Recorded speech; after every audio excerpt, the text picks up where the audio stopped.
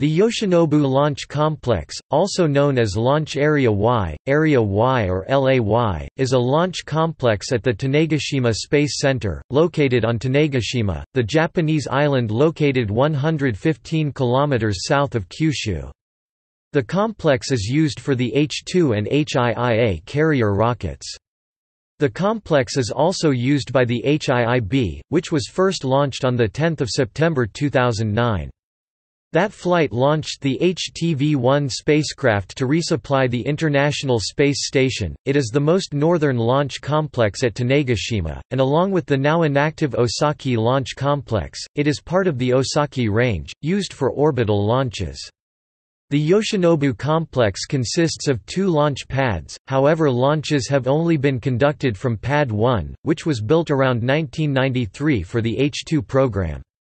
The second pad was completed around 2000, shortly after the H-2 was retired in favor of the HIIA, but is yet to be used for a launch.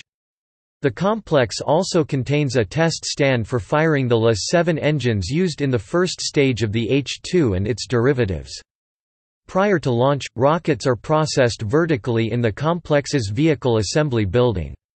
The rocket is rolled out to the launch pad on a mobile launch platform about 12 hours before it is scheduled to launch.